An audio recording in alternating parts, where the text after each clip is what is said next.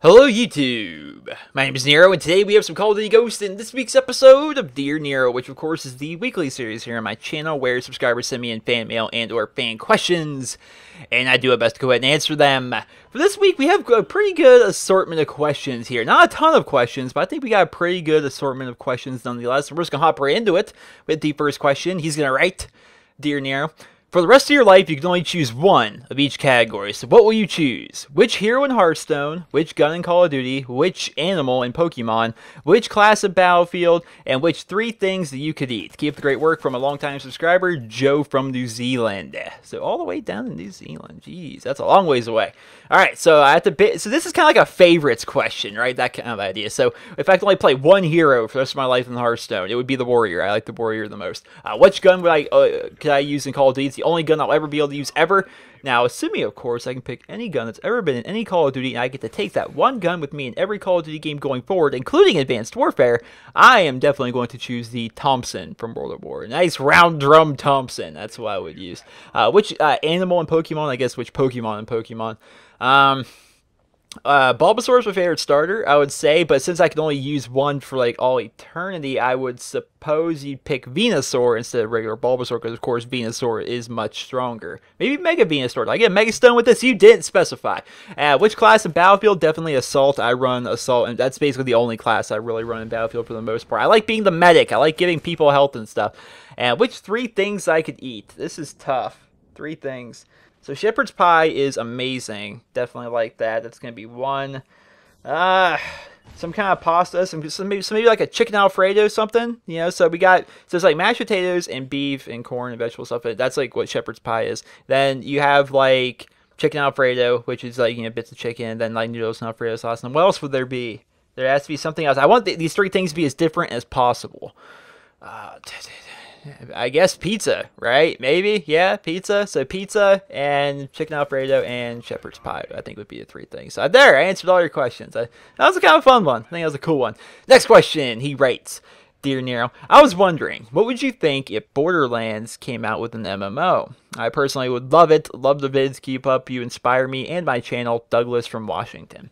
So that's awesome. You like my channel enough that it inspires you, Mr. Douglas from Washington. But the idea of a Borderlands MMO. So you look at what Destiny is, and Destiny in some ways is kind of like, it's like Halo and Borderlands kind of thrown together. But the idea of like a Borderlands MMO, it could be a fun idea, but I think it'd be tough to do, because in Borderlands traditionally there's 4 Vault Hunters, and because of the 4 Vault Hunters there's 4 total classes. Now if there's only 4 classes, then you know, you see the problem. There's not a lot there for an MMO. That's actually a problem that Elder Scrolls Online had, was there's just a severe lack in classes. There is the Templar. Oh god, it's been months since I played that game. There is the Templar, the Dragon Knight, the Mage. I think it's called Sorcerer instead. And then there's the, oh, what is the other one?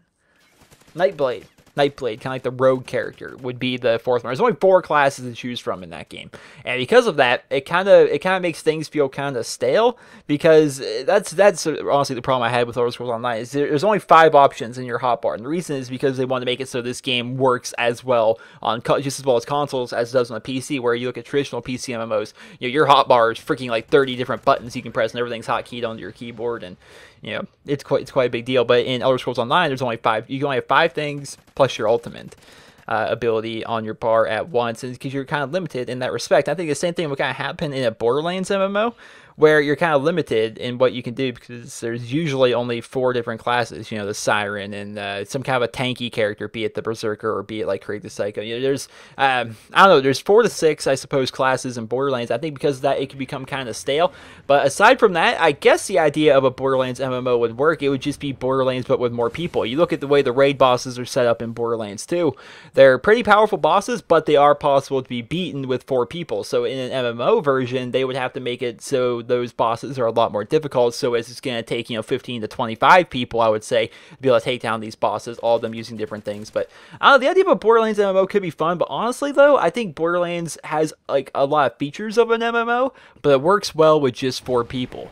right? You just having 4 people on there, you and a couple buddies or whatever, you guys can go and try and do raid bosses. You guys can go and do the harder quests in the game. You guys can go do all that cool stuff, and you don't necessarily need to have the MMO aspects. The fun part, I guess, about an MMO is there's a bunch of other people throughout the world, and the world feels more alive. But you'll find that in a lot of MMOs, the world only feels alive in the main city. So let's say, for example, in Borderlands 2, if that was an MMO game where there's hundreds of thousands of people who are playing that game, the only place that's going to feel like it's actually an MMO and like it's actually alive would be Sanctuary, the main city. That's the only place it would kind of feel alive, because if you're out there questing and stuff, there's so much phasing involved in MMO games right now to kind of phase you in and out of different kind of quests and different cutscenes and stuff, that you're not really in this kind of alive world. When you're out in the wilderness, you're gonna find 1 or 2 people maybe out there, and aside from that, you really see nobody. But it's when you go to the main cities in MMO games that you actually see a lot of people. So Borderlands MMO, of course I would play it, but I don't see there's really a reason for them to do that, because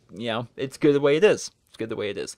Next question, he writes, Dear Nero, what do you think of the first week of the NFL season? Sorry about the Browns, and do you think Ray Rice will ever play in the NFL again? Keep up the great work, Frank from New Jersey.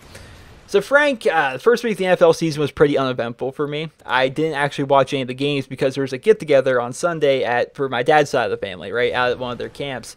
And because of that, there's no cable out there. There's no service out there. I had to go because, my dad's side of the family never does anything. I was able to see a lot of people that I haven't seen in a very long time, so that was nice. But the downside was I was not able to watch any of the football games for this week, so that kind of stank. The Browns, I didn't actually get to watch the game. I got to see the highlights, of course, like on SportsCenter and stuff, but they were down 27-3, ended up coming back to tie at 27-27, then lost by a field goal as time expires. That sucks, but it's also kind of good because it's the Browns and they're not used to doing things that are good. So the fact that they were even able to come back like that, kind of a little glimmer of hope.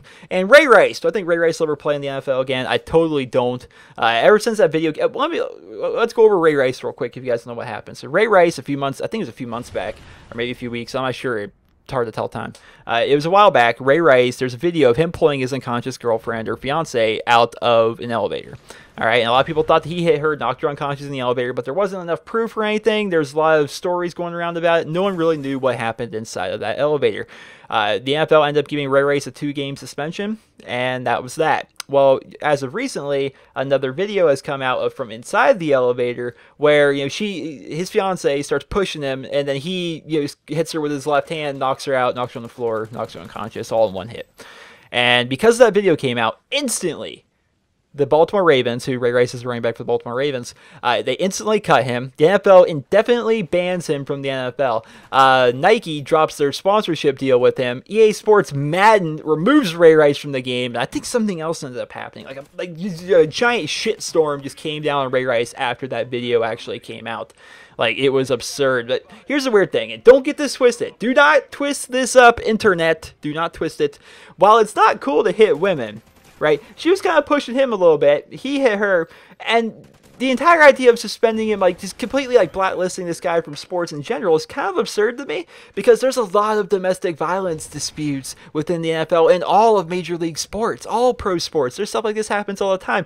But since there's actually video of Ray Rice, he's just getting shitlisted for everything, right? Just because there's video. I thought that was kind of weird. Just because it's like, this kind of stuff happens quite a bit, not super frequently, of course, but it does happen off and on, and they never get as bad a punishment as what Ray Rice got. And the reason Ray Rice got this punishment was because there's actually video of it. I thought that was weird, but yeah, totally, I don't think Ray Rice is ever going to play in the NFL again. Next question, he writes, Dear Nero, recently, PewDiePie, who is, if you guys don't know, PewDiePie is the biggest YouTuber out there right now. I think he's got like 30 million subscribers. He's a gaming channel. Recently, PewDiePie turned off comments on his videos. He turned off comments because he said the comment section was filled with spammers, haters, and self-promoters. I personally think he overreacted. I mean, no channel is perfect. I have seen channels with less than 5,000 subscribers have all the same things that he has in their comment section. So what do you think about PewDiePie doing this? Also, are you ever going to turn off your comments? From Tim in California.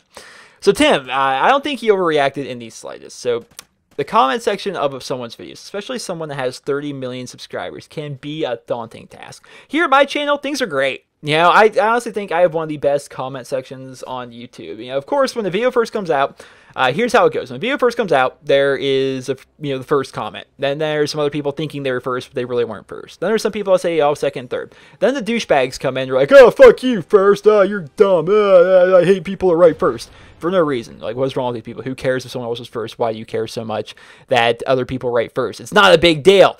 All right, then that happens. Then after that, all the rest of the comments are, great job, Nero. I love you, Nero. Can you respond to this, Nero? Nero, you're awesome. I love you, Nero. You're so cool, Nero. Great video. So inspiring. You're awesome. My comments are great. Yeah, if I ever need a self-esteem boost, I just read the comments of my videos because you guys are like, hey, you guys are great. You know, you guys are always just so nice to me. But then there's, on occasion, there are annoying comments, and there are bad comments that people have. And what I do with my channel is like they're so few and far between, these bad comments, that I either just, one, make fun of them, or two, I just block them. You know, that instantly removes the comment, and that bans them from ever being able to, comment on my channel again. That's how I do it. But if you look at someone like PewDiePie, that has 30 million subscribers, right? And yeah, like hundreds of thousands of comments on every single video. You take the situation that I just explained to you, and then you amplify that up to 100,000s of comments. I get like 200 comments on my videos. You look at him where he's getting hundreds of thousands, right? You think of all those people that on occasion they have a really annoying comment, or they're a really rude comment, or they're just being rude to other people, or they're just in there self-promoting. All that stuff that happens, that's amplified just so much on his channel that it might seem like that's all he seems to get. I don't blame him for turning off his comments, because there is a lot of self-promotion on my channel. But what's kind of cool about it is you guys in the comments, you guys like flag their comment for spam, and so like instantly like that comment just gets removed, and it's pretty great. Like I don't even need to go ahead and remove it. You guys all flag it for spam, and then it puts it into a folder where I get to go review them, and then I just delete them all from there. I think that works out pretty well. I like that system. But with someone like PewDiePie, it's getting so many comments that it can't keep up. Their subscribers can't keep up with that thing. They can't flag them all for spam. So when he does look at his comments for actual feedback towards the videos, his videos take a long time to put together.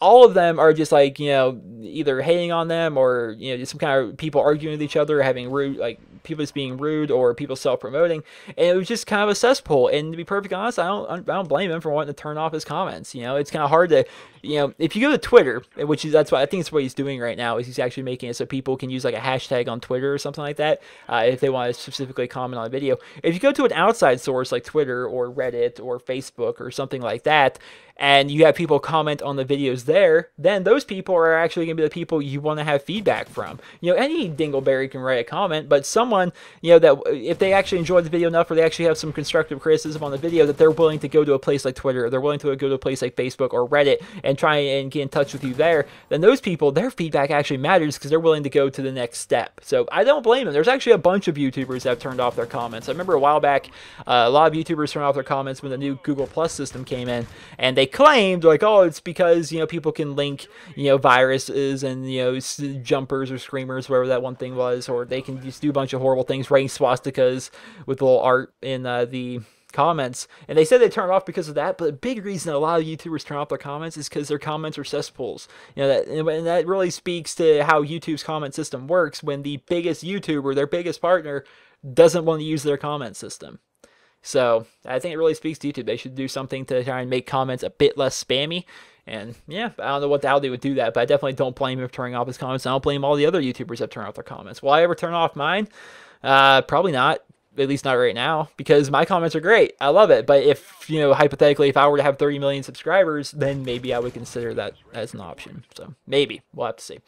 Next question, he writes, Dear Nero, I broke my arm the other day. I was wondering if you've ever broken a bone. Jackson from North Carolina. So Jackson, I've never actually full-on broken a bone, say broke my arm, or broke my wrist, or broke my leg, or anything like that. I've never actually broken a bone, but I have, like, cracked my head open several times and had a bunch of other really random injuries. I think one of these ones is a pretty interesting story, and I think I'm going to go with it. I think I've said it before, but I'm going to go with this story regardless. So at the town I used to live in, all right, there's a fire hall, and behind this fire hall, I'm not sure what they were doing. They might have had some construction there recently or what, but there was a giant dirt pile back there, and a lot of people, it was a really small town, a lot of people, like kids my age and stuff, we were all kind of into BMX biking, and even some of the older guys, people that were, between between 15 and 18. They were also into BMX biking, so they actually set up like plywood on this pile of dirt to make it kind of a ramp and a jump. I'm 9 or 10 at this point. It's like 1999 to early 2000s, somewhere in there. And at the time, the style was to have baggy pants, right? You look at the style now. It's kind of the style to have pants that fit, and it's kind of the style to have pants that are either skinny or fit, right? People don't really wear that much baggy pants, at least not as much as they did back in the 90s and early 2000s. But it was the 90s and early 2000s, so I was wearing my baggy pants. I take my bike, little 9 or 10-year-old me, and I go and I hit this jump, and my pants, being baggy, end up getting caught in my chain of my bike, which was awful, because while I'm in the air, I kind of get scared, because this is my first time ever like hitting a jump, and I'm in the air, I get scared, and I end up messing it up. I end up like flipping forward, and I hit my head off the tire and off the handlebars, and I try to like bail myself off my bike, but I can't do it because I'm physically like strapped to the bike because my pants got caught in the chain of my bike, and it's like, oh no. And so I end up hitting my head off stuff, and we end up wrecking, and end up like rolling a bit, and the bike's going with me because I'm attached to the damn thing, and it was a big ordeal. All in all, I hit my head off of a couple things, including the handlebars, like the tire. Ended up busting my head open, so there's like blood coming out of my head. I ended up pulling some muscles in my legs because I like almost went over the handlebars, but keep in mind, I can't go over the handlebars at this point because I'm attached to my bike chain. So I ended up like pulling some muscles in my leg, and it was horrible. But like I said, it was behind the fire hall, so I'm taking my bloody self with pulled muscles and stuff. I walk up there pushing my bike to the fire hall, and it just so happened to be bingo night at the fire hall. I knock on the door, and a person like opens up the door, and she's like, oh my god, she's like horrified because there's like this 9 or 10-year-old me sitting there, blood going down my face, like, can I have help please? And she rushes and gets like an EMT, and like there just so happen to be EMTs there because there's not a lot to do in that town, so everyone shows up for bingo night. And yeah, that was kind of an ordeal. They thought I had a concussion. They said I should have went to like the hospital that night, but I convinced my mom not to go to the hospital because I was afraid of the hospital, and I got to stay up late that night because I don't know much about concussions, but apparently you're not supposed to sleep after like getting a concussion. You're supposed to like wait a while before you sleep or something, otherwise it can like, I don't know, kill you or something. So I ended up getting up to stay up late that night, and yeah, that was like the closest I ever had to breaking a bone, but I've never actually broken a bone in my life. Next question, he writes, Dear Nero, how long does the process of video making take, and what are the steps? Josh from England. So Josh, video making, I suppose for your standard video is not actually that long. It's the editing that really makes videos take a long time. So here's your basic steps. Let's say you want to make, like this video. We're going to take this video, this Dear Nero. I can walk you through the steps of how I put together Dear Nero. So first and foremost, you need to have gameplay. And gameplay can sometimes be very quick. You can hop on and you can get like some good games really quickly, or maybe sometimes you're having a bad day, you're having a bad couple days, and it takes you a while to get some decent gameplays. That can be definitely a long process. But once you get your gameplays, now you're ready to start making your video. So first thing I do with Dear Nero is, I wake up and I open up my messages folder here on YouTube, and I go through all the questions that were sent for Dear Nero that week, and I look through them all, and I decide, what is an interesting questions, what are questions I haven't answered a million times, what would be good questions to feature on the show, basically. And then I take all those questions, I copy and paste them into a text folder. Then I open up Audacity, which Audacity is a free audio editing software. So if you guys are YouTubers, you want Audacity, you can just download Audacity. It's free. Download it. It's great. And then I record myself answering all the questions, and I use Audacity mainly because there's a little bit of background noise in this room, and with Audacity you can find that background noise, you can isolate it, and then you can remove all that background noise from the audio sample just right there in Audacity. It's a free program too, and it's great. Then you export it and you make it an MP3 file. So it's pretty cool how that ends up working out. I like Audacity, but now that I've got my commentary all done, now I open up my Sony Vegas, which is my video editing software. I put in my intro, I put in the gameplay, I put in the commentary, and I edit down the commentary. I listen to the entirety of the video and I edit it as it goes, because sometimes I mess up a question, sometimes I misread a question, or sometimes you have a random noise that happens. It's so annoying when that happens. Like, I'm gonna grab, like, this is my water bottle. Sometimes my water bottle will randomly like make that noise, like where it pops or something for no reason. I'm like, you son of a bitch! And then I have to edit out that part and then re-answer the question, or I do the audio. It just did it. You guys hear that? It just did it. I hate when it does that. Sometimes I have to edit out stuff like that. Of course, I'm not getting it for that part, but I edit out that stuff and then basically just put it together. It's not really that long of a process, you know, kind of just drag and drop video files, put in the audio files and edit that stuff. And then I render out the video. If you guys know what rendering is, because I talk about rendering on Twitter quite a bit, or uploading on Twitter quite a bit. Rendering is basically you take everything you put in your video editing software, like your audio, like your video, which is the gameplay, and your audio, which is like the commentary as well as the game audio. You take all that and you're able to put it together into one video. That's what it means by rendering. You take that entire everything you have in your video tracks and it renders them all together and makes a video. That's what rendering is.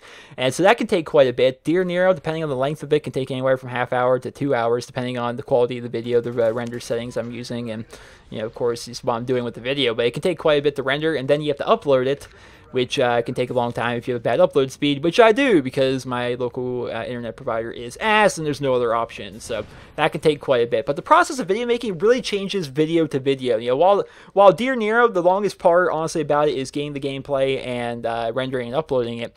There's other videos, like when I did my top 10 maps in Call of Duty, that thing took for freaking ever to edit, which I like though, because I did so much like prep work and research going into every single one of the maps and all the choices I made, and then I did so much in editing to try and show off all the different intricacies of the maps and stuff.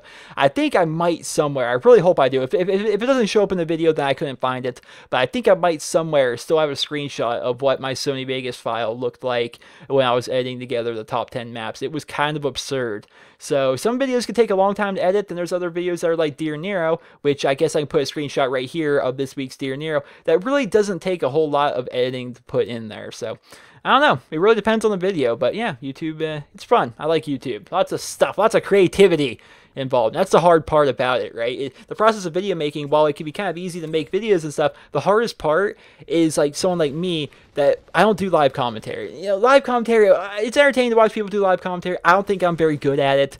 I don't think it'd be very fun to watch me play Call of Duty live. You know, I just don't think it'd be that great. You know, I'm just not a live commentary person, and as a result of that, all the videos that I make are post commentary. All of them, I have a set idea or something specifically I want to do with that video.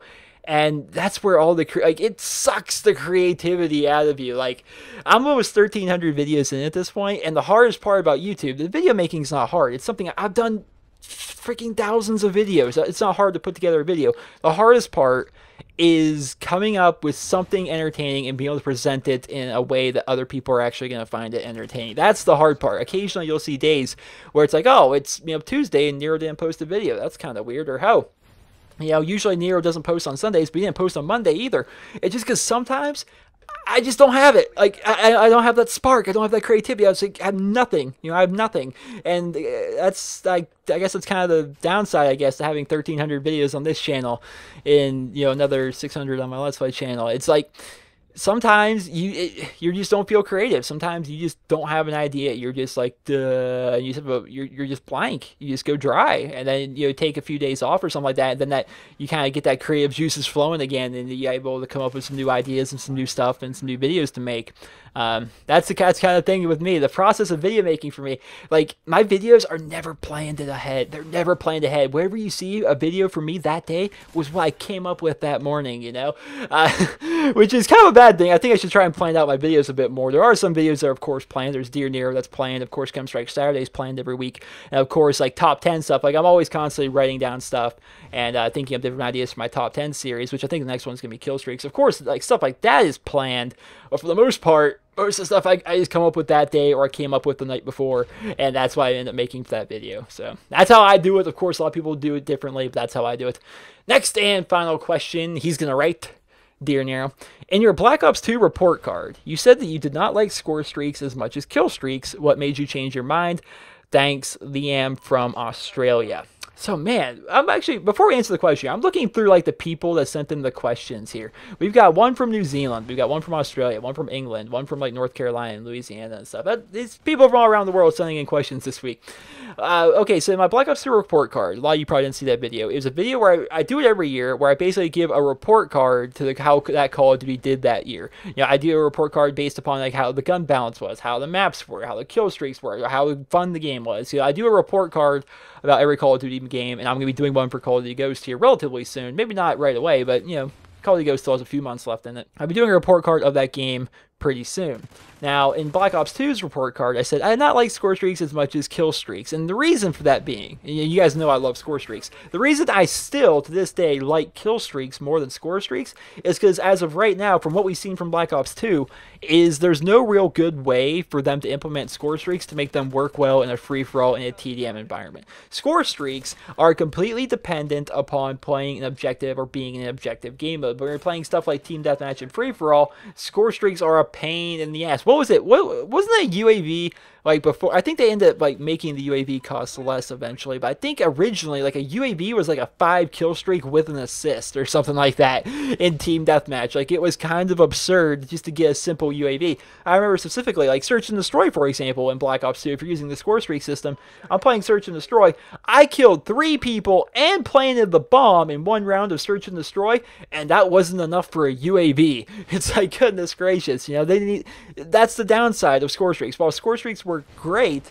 in things like domination and demolition or any objective game mode, hardpoint, anything you can think of, while they work great there, they really don't work that well in Team Deathmatch, Search and Destroy, and free-for-all, like basically kill-based game modes like that, you know. So I was wondering how they're going to work around that in Advanced Warfare. Of course, I'm excited for the idea of score streaks coming back because I primarily only play domination and objective style game modes like that, you know. So I'm excited for score streaks to be coming back, but I'm wondering if they finally found a way to fix score streaks so that they actually work in Team Deathmatch, free-for-all, and Search and Destroy. Because if you guys look back at Black Ops 2, they really didn't work out that well. And that's the reason I said in that video that I like kill streaks more than score streaks. I still think I kind of do to this day because, you know, kill streaks, it just get kills. You know, I don't know. It's kind of hard. It's kind of hard. I like score streaks in objective game modes, but I want kill streaks in non-objective game modes. It's a weird give and take. It's a weird give and take. I'm interested to see how they're going to be working around that in Advanced Warfare. Well, I hope you guys all enjoyed this week's episode of Dear Nero, and if you did, please be sure to leave a rating where you guys feel the video deserves, and of course, let me know in the comments if you guys did enjoy it, because I definitely like reading your guys' comments, because like we talked earlier in the video, I have a pretty cool comment section compared to most YouTubers. But if you guys like to send in your guys' questions for next week's episode of Dear Nero, simply send me a personal message here on YouTube, and basically how you do that, you guys know how to send a message. You go to my YouTube channel, it's youtube.com/NerosCinema. You go to the About section, you go to the Send Message button, and the first thing you should write in your question is Dear Nero, and then write your question, right? Because that way, it's a lot easier for me to be able to follow and figure out which messages that are sent to me are actually for Dear Nero, which ones are not for Dear Nero, which ones are for, you know, Chem Strike Saturday, you know, whatever. It's a lot easier that way. So yeah, it's definitely easier. I hope you guys all enjoyed this video. And if you did, please be sure to leave a rating. I hope you guys all have a wonderful day.